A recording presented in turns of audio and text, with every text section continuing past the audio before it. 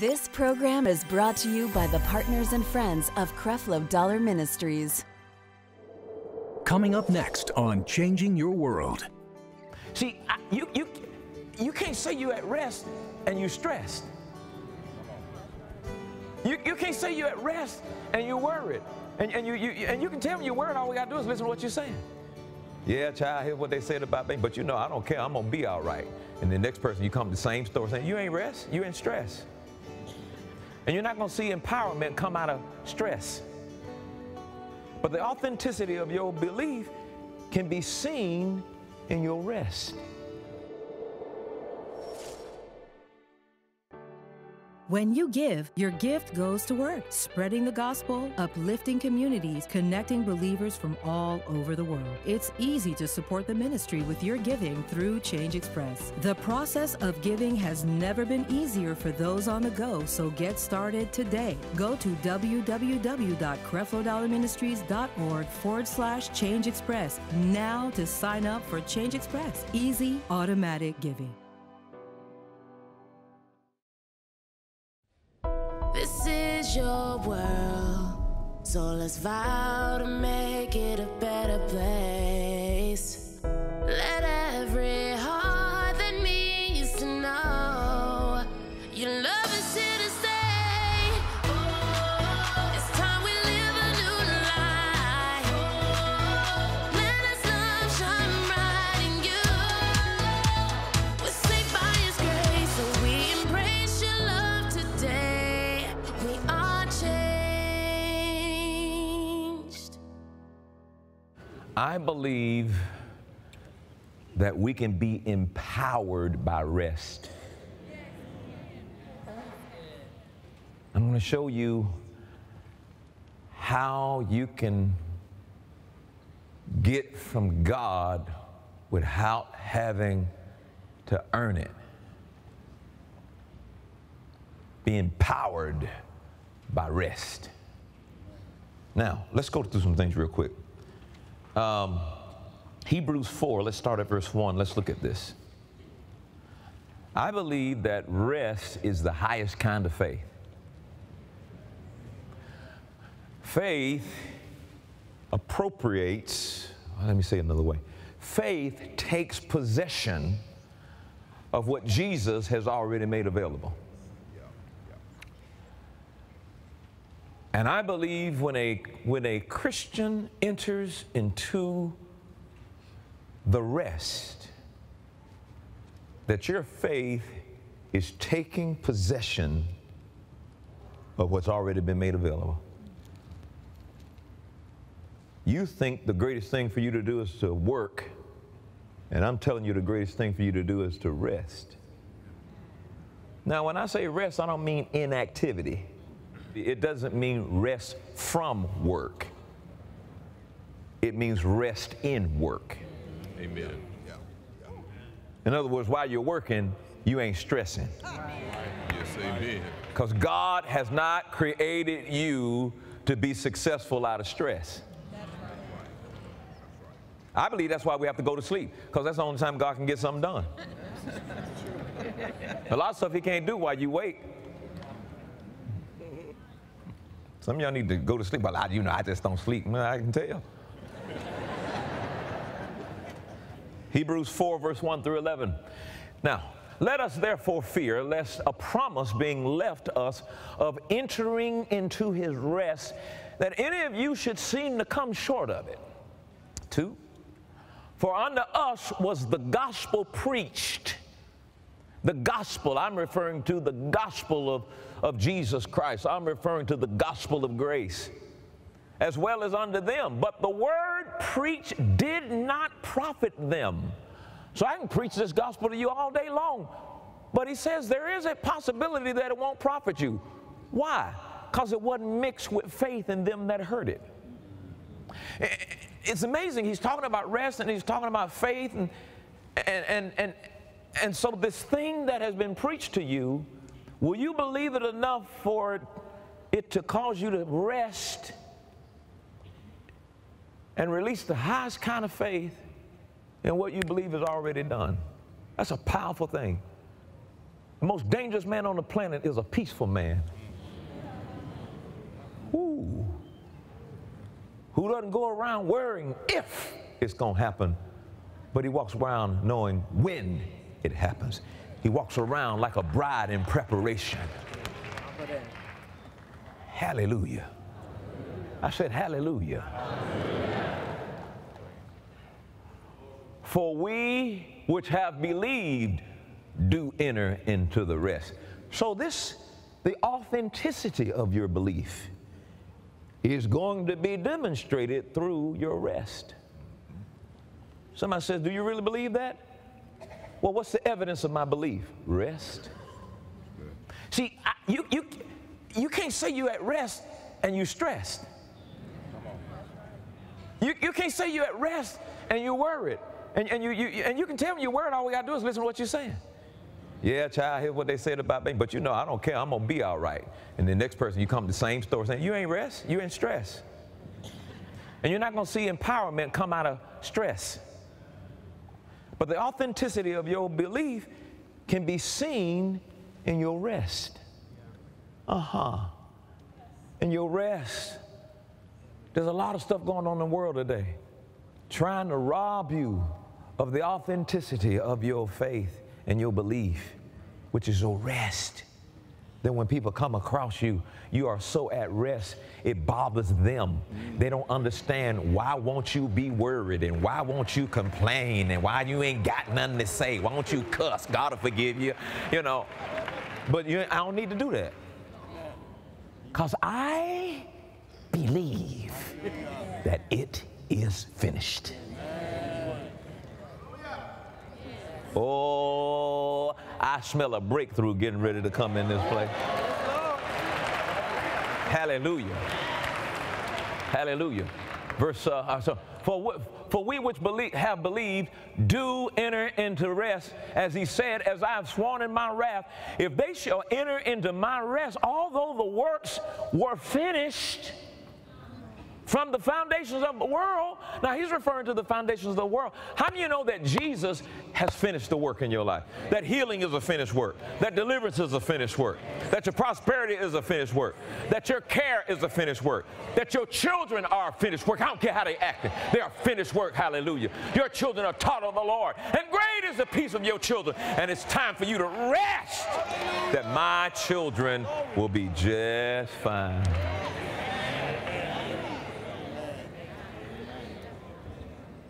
It'll be all right. You know, they're emotional, they'll cry, and you think the whole world come to an end. They'll be all right. Just go pat them on the hand, baby. You'll be all right. But I love you. Yeah, but can I move back at home? You'll be all right. You'll be all right. The Lord got to teach us some stuff. You'll be all right. Well, I hate you. No, you don't. You're just emotional. Praise the Lord. You'll be all right. You'll be all right. Your destiny has already been finished. You will fulfill the will of God for your life. I don't care how many crooked streets you take, how many pathways you go down. At the end of every pathway, there's a turnaround. You understand? You see them little new turnabouts, they're little round things. You think you're going one way and you end up in that circle coming back the right way. I'm telling you, Siri is going to re-navigate you, but reroute is coming. I'm prophesying over your children. Reroute. They look like they're going way. You better watch out. Reroute. I'm telling you, reroute. The Holy Ghost will do them like you could never do them. Honey, it's a fixed fight, praise God.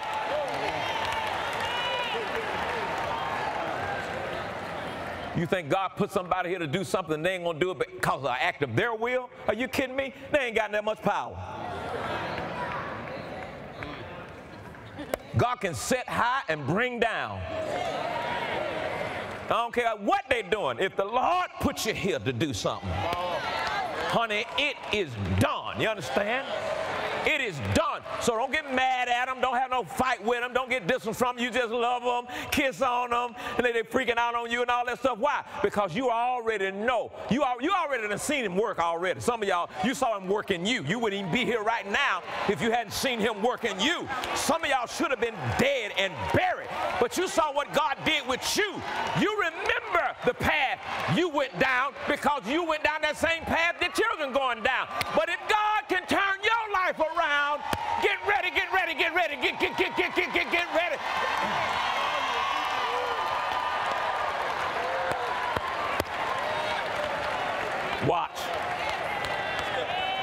But now watch this.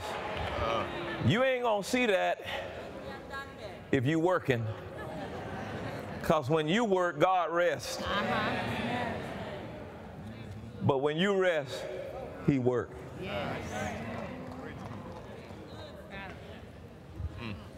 All right, now he says, for he spake in a certain place of the seventh day. A day on this wise. And God did rest the seventh day from all his works. Now in a moment, somewhere along the line, we'll talk about the Sabbath. The Sabbath is not a day. Right. The Sabbath mentioned in the Old Testament was a shadow of Jesus. Jesus is your Sabbath. This ain't no day. I ain't talking about no Friday, Saturday, or Sunday. I think the Muslims on Friday, and Jewish people on Saturday, and then church folks on Sunday. I ain't talking about no day. I'm trying to get you to have a Sabbath every day. I'm trying to get you to wake up tomorrow and have a Sabbath. The Sabbath, listen, the Sabbath that was mentioned in the Old Testament, that was a day. It was a shadow of Jesus, the reality. In fact, the Old Testament can be referred to as the book of shadows. It was a shadow of the things to come. And all the shadow of the Old Testament comes down to the reality of Jesus Christ. Jesus in every book of the Old Covenant, but you have to have your New Testament glasses on to see him.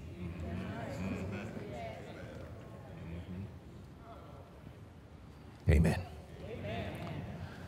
And in this place again, if they shall enter into my rest, verse 6, seeing therefore if it remaineth that some must enter therein, and they to whom it was first preached entered not in, they didn't enter in because of what? Unbelief. So when people are not at rest, people are not in belief.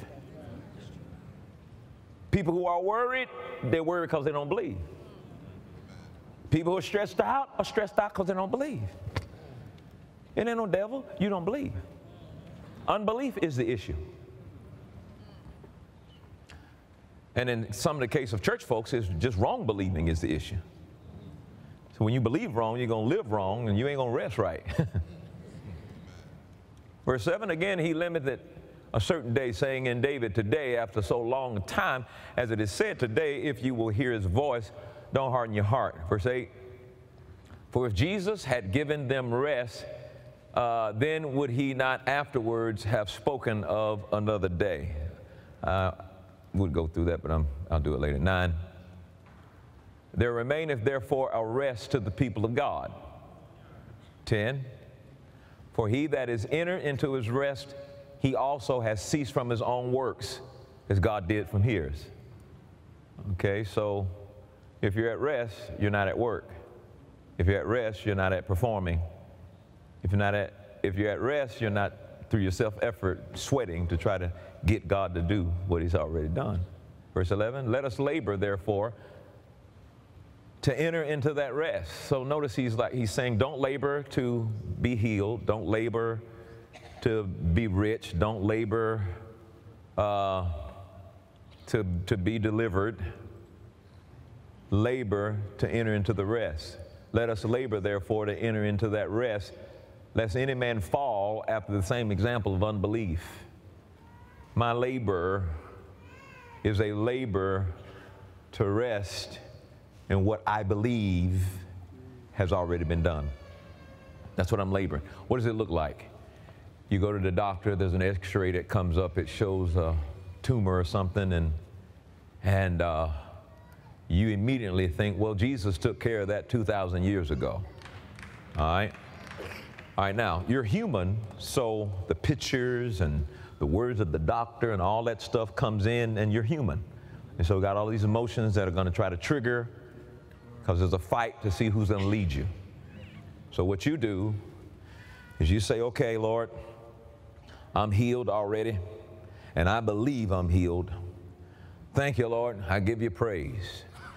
I'm healed, and I rest in that. And then 5 minutes go down, and something comes to your mind. You're going to die. No, I'm healed. Praise God, he did it 2,000 years ago. I'm certain of it.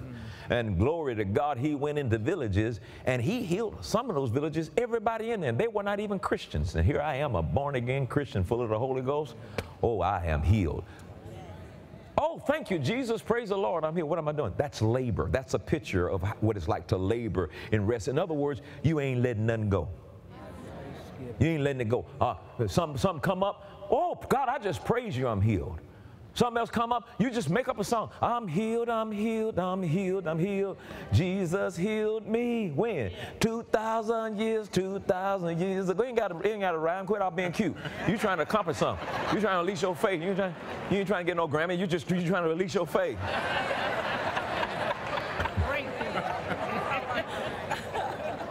Amen. Amen. All right, now, and that goes on for a minute, and maybe it goes on a second day. But you know what's going to happen? One day you're going to wake up, you have no need to labor no more, right? And now you're at rest. Now you're at rest. There's nothing else left to do once you achieve rest. The only thing you do now is worship Him. That's because you want to. Hallelujah. You're worshiping God. Amen. We got to learn how to enter into that rest, but it is a labor. It is a labor. Lose your job, got bills coming up. Father, I thank you.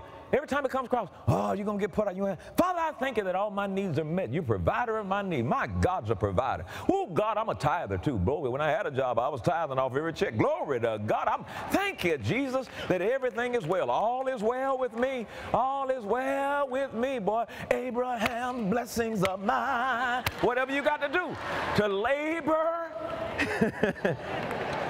Whatever you got to do to labor, to enter into that rest.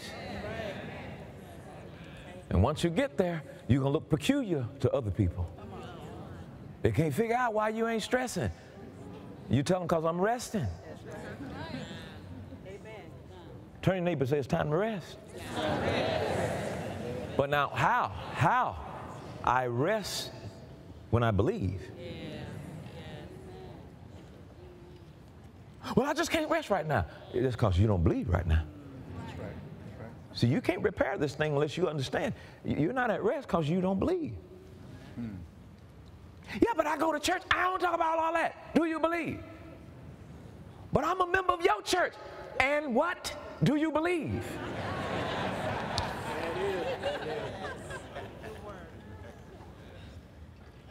It's getting down to this. This new covenant is all about, man, can I appropriate what Jesus promised? You ain't got to get all deep. Sometimes we complicate stuff by getting all religiously deep. No, I'm going to hear all that. Well, you know Abraham and his, you, Abraham, no, you. What do you believe? You believe Abraham and he ain't sick. He in heaven. You the one who's sick. You believe God is a healer? Well, I believe He's going to heal me one day. You don't believe. We're talking about finished works. We're not talking about one day. Well, yeah, I kind of believe. You don't believe. Had a lady in the conference I was just at, and she was really big on her oil. And she had more faith in that oil than she did in Jesus. Then I kept talking to her about the oil. I said, you got it? She said, yeah, I got it. I said, all right, I'm going to give you an assignment. For 1 year, don't take no oil with you. She said, oh, Lord. I'm like, you ain't ready? I said, you ain't ready? She said, but you don't know the places I got to go. I'm like, I done been in them same places. See, religion will have you saying something you don't believe. She sat up there and did when I gave her the test, her knees buckled. I looked at Taffi, I said, she ain't ready, is she? She got to take that off. I said, so you the reason why my airplane seat when I go commercial is slippery.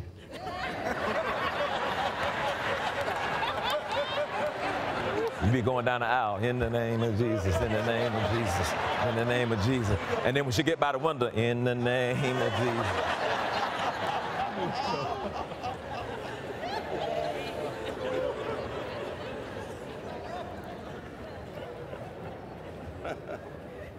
Look at Joshua chapter 24:13. Here's the issue. Some Christian people who've been in church a long time just cannot believe that they can get something from God without having to do something to deserve it. I just can't believe that God will do this for me, and I didn't do nothing to deserve it. Well, I'm going to show you some quick illustrations of God doing stuff, and he didn't need your help to get it done. Verse 13, Joshua 24, and I have given you a land. I've given you a land for which you didn't labor. Uh-oh. He said, I gave it to you and you didn't labor. I prophesy lands.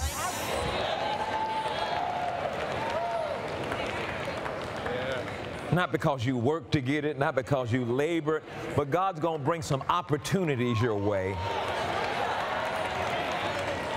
And a lot of y'all getting ready to move out of the rental apartment into some lands. Say land.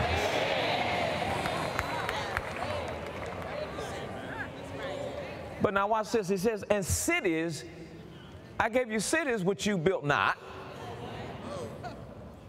and you dwell in them, vineyards and olives yards which you planted not, but you ate from them.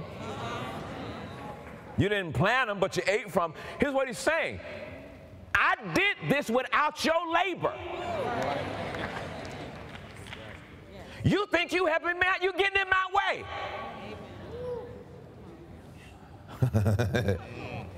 Deuteronomy 6, verses 10 through 13. Deuteronomy 6, 10 through 13. My goodness. And it shall be when the Lord thy God shall have brought thee into the land which he sware unto thy fathers, to Abraham, to Isaac, to Jacob, to give thee great and goodly cities, which thou buildest not,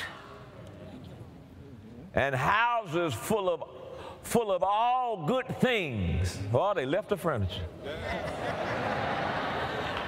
Full of all good things which you fillest not, and wells digged, which thou diggest not. What happened to me? I got a well, I didn't pick up one shovel. I got a well that I didn't dig. Glory be to God. He says, and vineyards and olive trees which thou plantest not. He says, when thou shalt have eaten, watch this, and you're full. Watch this, eaten and full. Then beware that you don't forget the Lord. You know how we do. God do something, then we all forgot all about it. You know how it is when you're in a ditch, you're at church every Sunday. At church, when you're in a ditch, every praise song. Oh,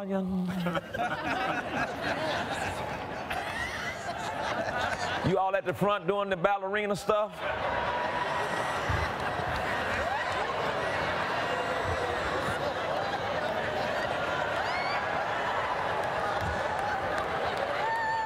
See, because subconsciously you're working. It ain't up to praise God at the seat. I got to come down here and do some work. Maybe the Lord will do a little extra if I come down here and do a little couple of steps. Yeah. Come on. Because somehow you feel like I got to do a little something to help him out. It's always Jesus plus your little dancing, and Jesus plus your shouting, and Jesus plus your extra 5 hours of prayer, and Jesus plus your 1 month of fasting. You're always adding something to Jesus because you don't believe that he is enough. That's good. So it says, when I prove to you I didn't need your sweat. Yeah. Don't forget me. Yes. Don't forget me. I'm the one that brought you out of the land of Egypt. I'm the one that got you out of the house of bondage. I'm the one that delivered you from that job that was stressing you out. I'm the one that gave you promotion when they said they weren't giving promotions. I'm the one that allowed them to drop the price on the house when they said you would never be able to afford it. I'm the one that spoke to that person to give you that car when you know you needed a car. I'm the one that healed your body when they said they had no cure for your healing. Don't